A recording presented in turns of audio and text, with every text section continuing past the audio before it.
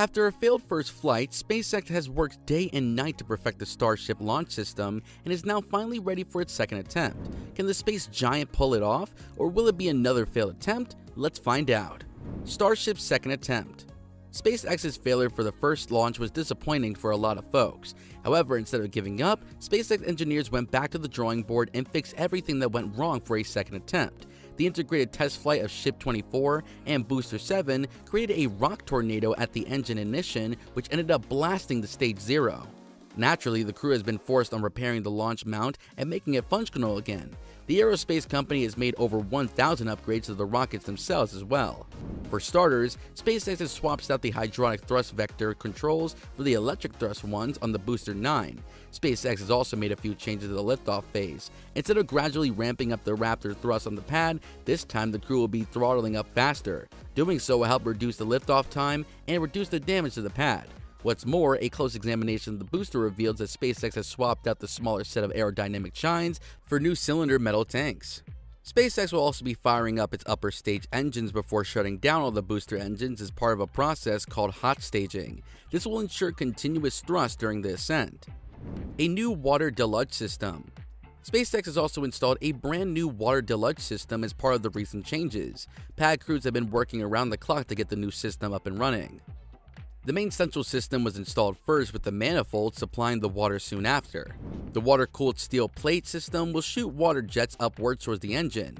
3 of the manifolds are located on the west and south sides of the central plate under the orbital launch plate. SpaceX has also laid down pipes connecting the manifolds to the ground storage tanks on the other side of the Starship launch tower.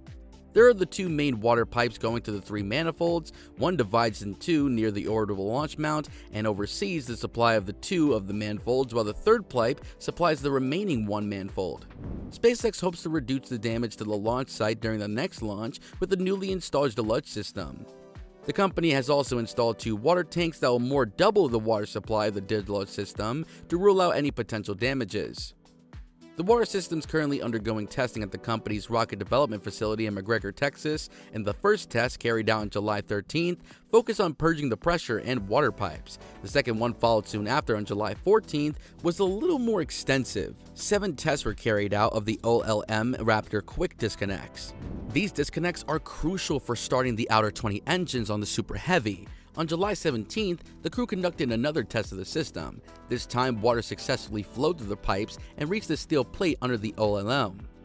As far as the full-scale test is concerned, SpaceX will likely not be performing one until the static fire test for the Booster 9, which is expected to happen really soon.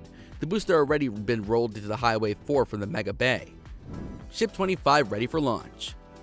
Meanwhile, Ship 25 has been moved to the suborbital launch mount. The rocket is scheduled for a static fire test campaign where all the 6 Raptor engines will be fired and tested. Ship 25 has already cleared the cryo testing phase, which was carried out on the MASA's testing facility. Unlike the Booster 9, Ship 24 has not received significant upgrades, and it's almost the same as Ship 23. Unfortunately, it will be a while before we see the Booster 9 and the Ship 25 in action. SpaceX will focus on completing the repairs and then move on to the static test campaign for Booster 9.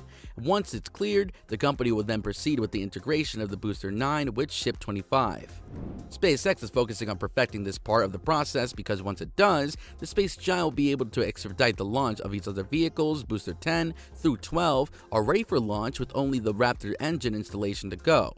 Meanwhile, Booster 13 through 16 are in the early phases of construction and should be up and running in no time. On the other hand, ships 25 and 29 are almost ready to go, as well as the other ships like Ship 35 are in the stacking phase. Needless to say, SpaceX only needs to iron out the kinks and launch system before moving on to the back-to-back launches. And that's all for today. Do you think SpaceX can do the impossible? Let us know in the comment section down below. Make sure to leave a like and subscribe to our channel for more updates about SpaceX. Until next time, goodbye.